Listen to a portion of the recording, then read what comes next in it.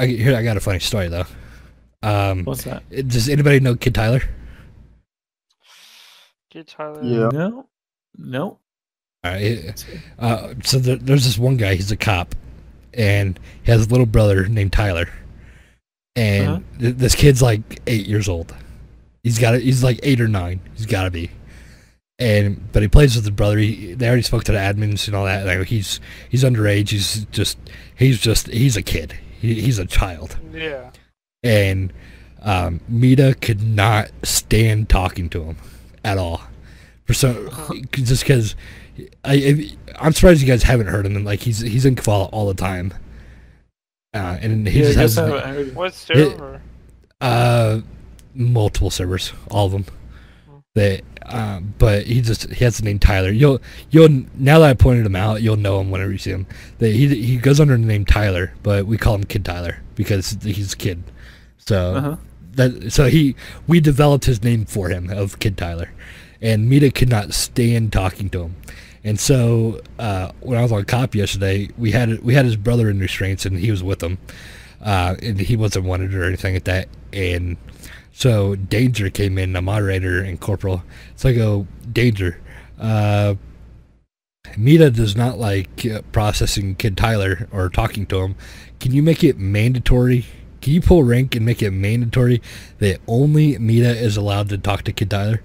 He's like, yep, it's mandatory. So we pulled him out of the helicopter last night, and I was like, hey, bring him over to Mita. And he's like, no. I'll go through each faction.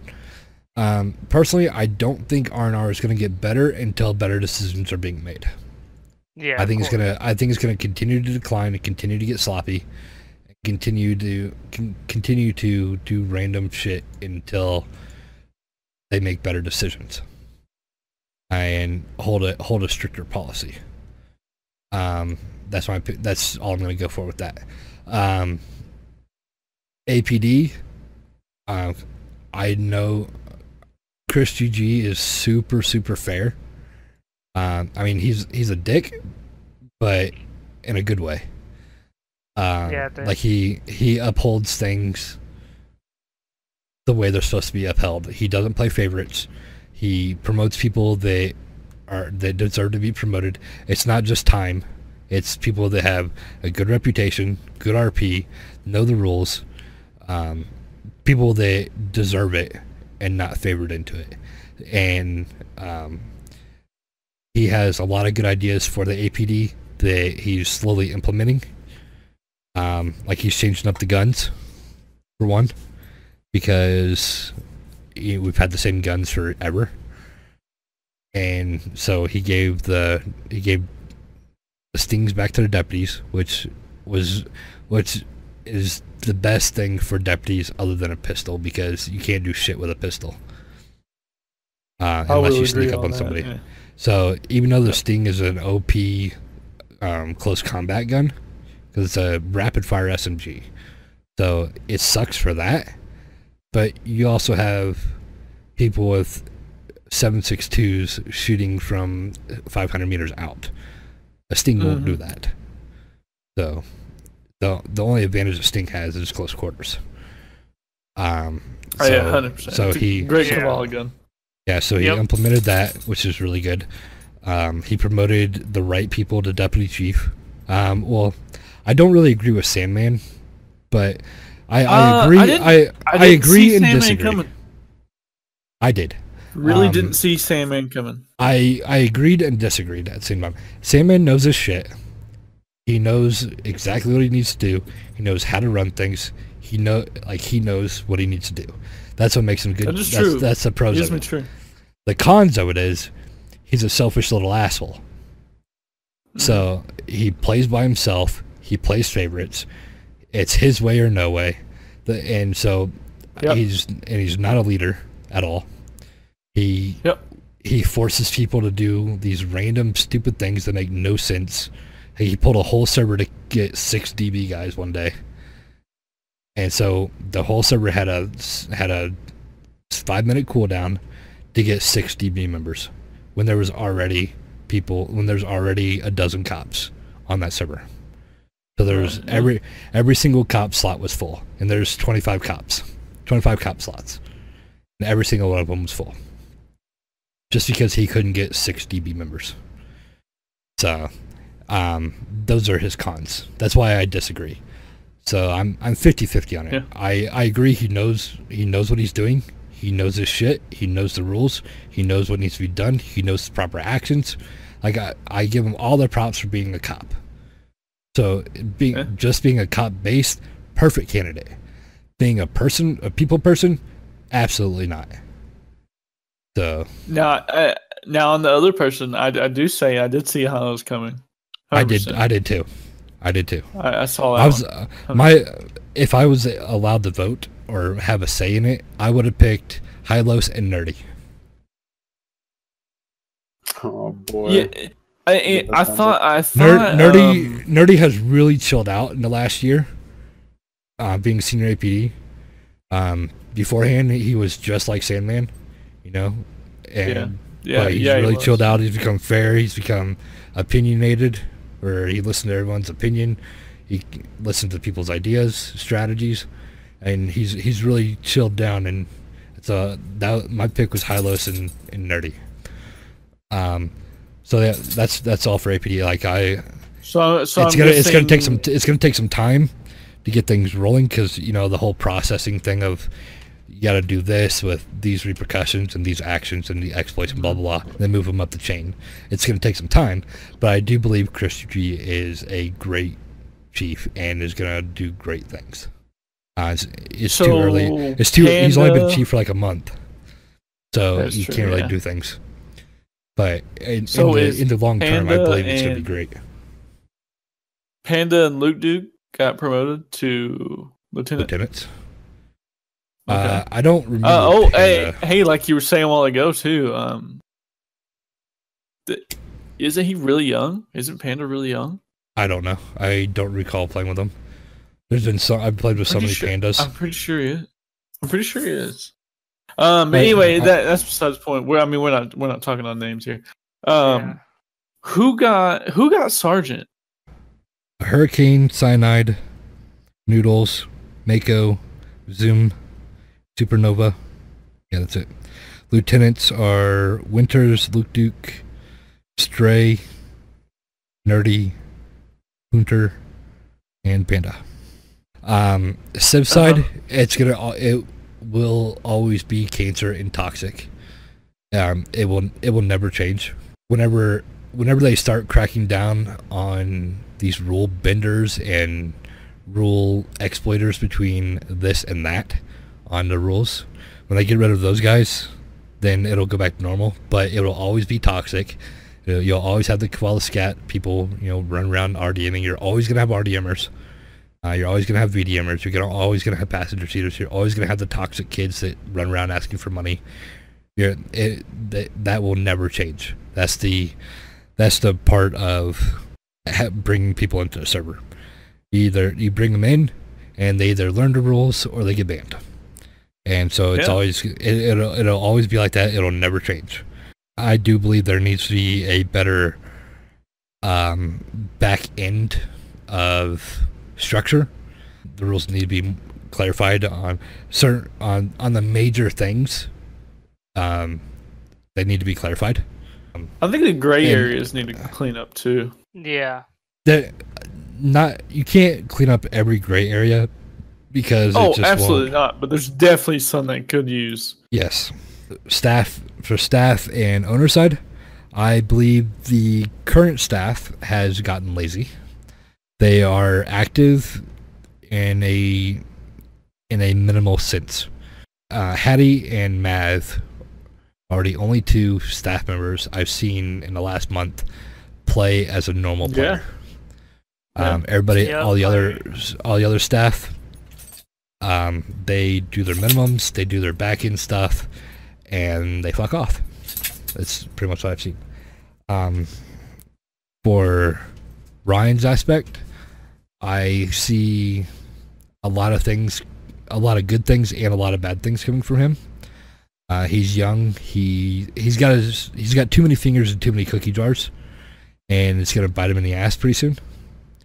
That's just the kid thing, because he wants to get the M5 server going, which is fine. He wants to get a Minecraft server going, which is fine. He's got to keep upkeep on the 3 servers that we already have. Yeah, I feel like And you so need to take he's- it one step at a time. Right, and so, which is great. Like, I totally support expanding the Olympus brand into things other than an Altus Life server.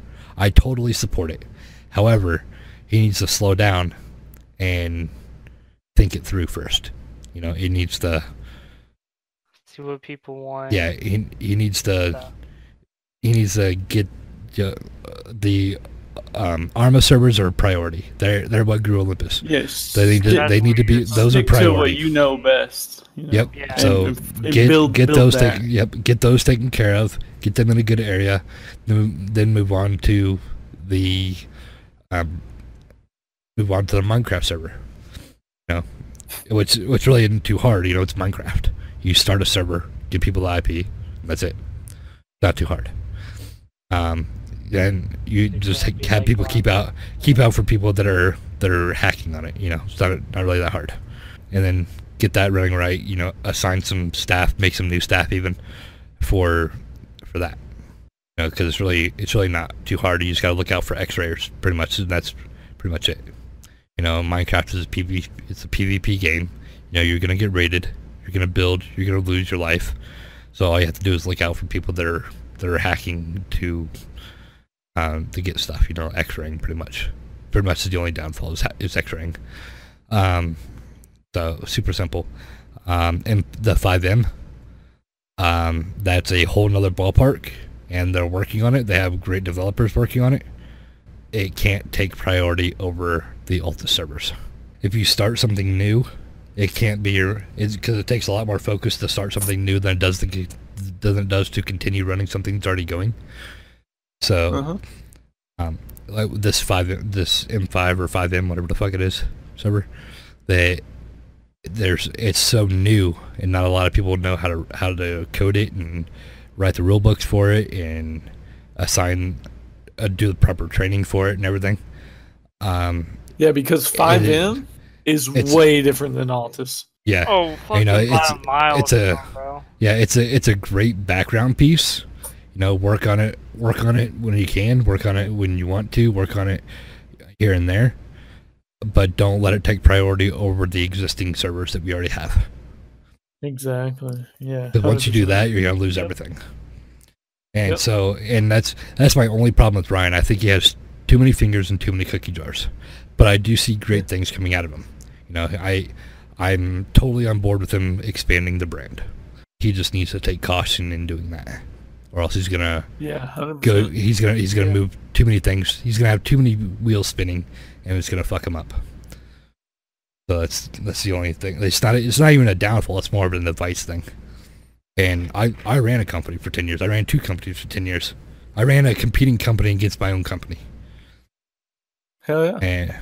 And which was hard work, but I never strayed away from my original company that I built.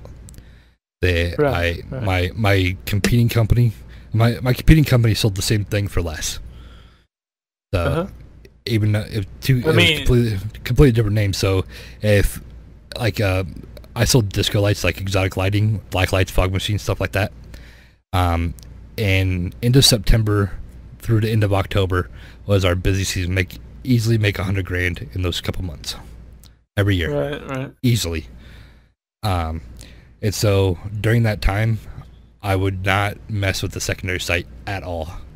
If stuff was listed, I'd let it stay listed.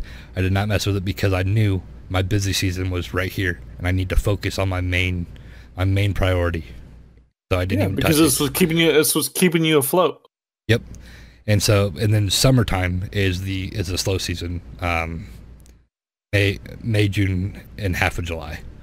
That was our slow season. So all right, I'll go ahead and I'll list stuff on my secondary site for less of a price. So if they see, okay, here's a disco ball for $20, but this person has it for $18.95, and with free shipping, I'm gonna buy it from $18.95, even though it's 2 different companies. It's still coming to me. So I made a competing company with my own company. Smart. And I learned very quickly that my second company should never ever take priority over my main company. Yeah, never. And even though it cost a lot more because I was focusing on one company more than the other, so it did cost a lot more because I couldn't get as much merchandise listed on it because I didn't let it become a priority. So I'd list 30 things a week instead of a day. On my main site, I'll list 50 items a day, and then the secondary side I'd do like 30 a week. Mm-hmm. So, but either way, in the end, so I wasn't making as much money, and I couldn't, I wasn't putting out as much product, but it slowly got there. But it just takes time to do that kind of things, and that's what I fear. That's what I fear Ryan's gonna do. Is he's gonna just try to start too many things too fast all at once, and he's gonna fuck up the Olympus. He's gonna fuck up the Altus lives in the process because he's gonna take too much priority. And there was a point there that kind of thought, wow, Altus may be the end of Altus. Yeah, like I agree. May die here. I mean, especially when all the hacking shit was going on. Yeah, that was. And just ruining it for they people. actually had to take lawful actions to get it to stop. Mm-hmm. Yeah.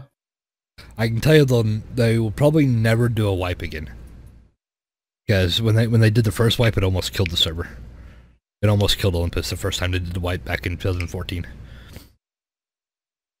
Yeah, because people lose all their shit and they don't want to regrind for it because they already put enough hours into it. They shouldn't be. Yep. They shouldn't be.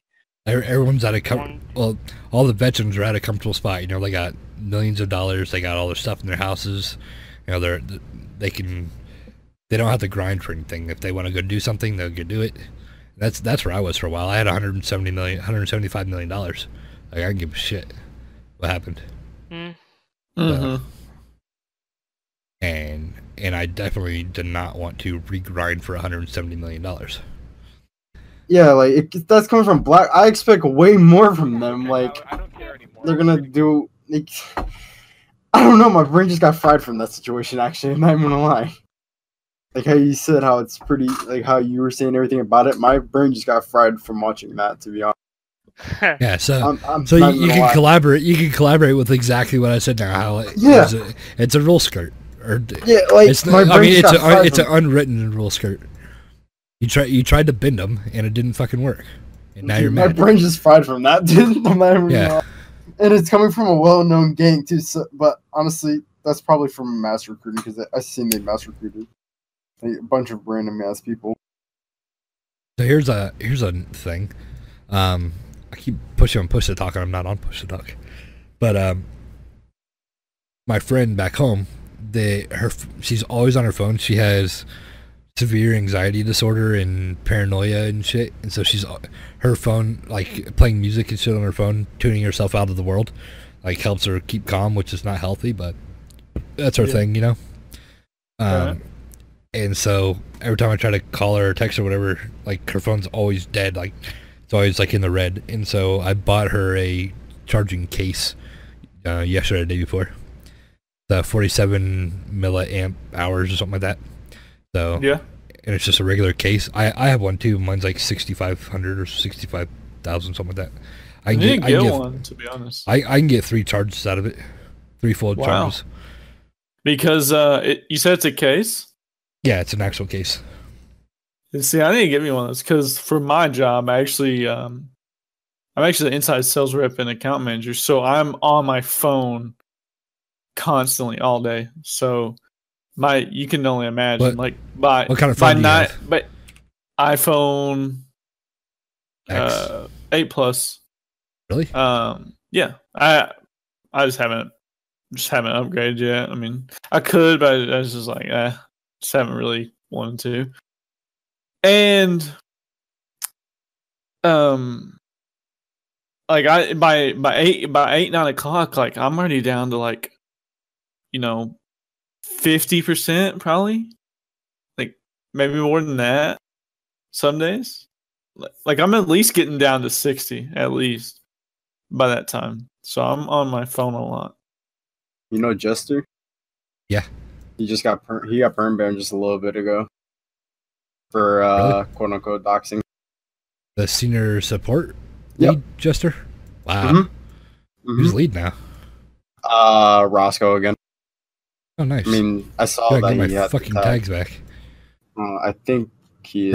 Roscoe and I have a deal because technically Hylos gave me senior support team lead. And like he just randomly came into the channel and said, "Do you want it?" And I said, "Yeah." He goes, "Here you go." And it's on recording, so he technically gave it to me. So whenever Roscoe got it, Roscoe and I had a deal where I had the support team and senior support team tags, and I didn't have to do tickets, but I had the tags because technically I was made lead.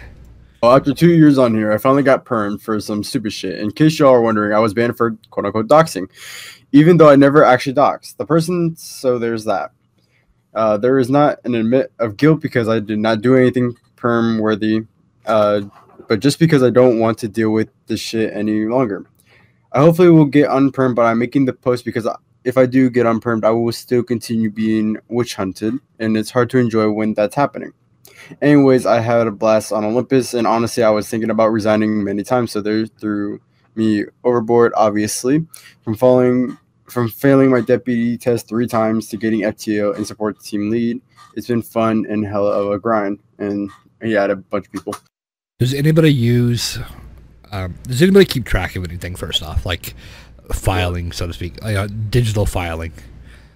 Like all the Olympus stuff, like APD common links, handbook. Yeah, I do. All right. If you don't use it, I highly suggest using OneNote. If you have Windows 10, which I'm sure you do, it comes free. You just have to download it through the app, to the App Store, and it's literally a digital file folder. I have it right here. It's instant download. Yeah, you create your notebook. Like I have so much shit on mine because I was support team, which had a bunch of links, and where you needed quick links and everything. And then I was senior support team, which had like all the background support team stuff and all that kind of stuff. And then I was senior medic, and I was a coordinator, and then I was staff, and then I was APD. And so I made a folder tab, so to speak. I got support team, medic, Olympus staff, APD, RNR, ARC, Comcast, ARMA, YouTube, and a couple of business stuff. I have those as my main tabs. So let's see, for instance, if I'll go to medic because my main one. So go to medic. In the medic section, now I have pages. And each page has a different thing. So I have a page called Interview Pages, which has all my direct links to the roster, life control, the interview pages, the towing fee and invoice guide, the handbook, exams and point trackers and stuff like that. I also have supervisor apps in there, which is pretty much default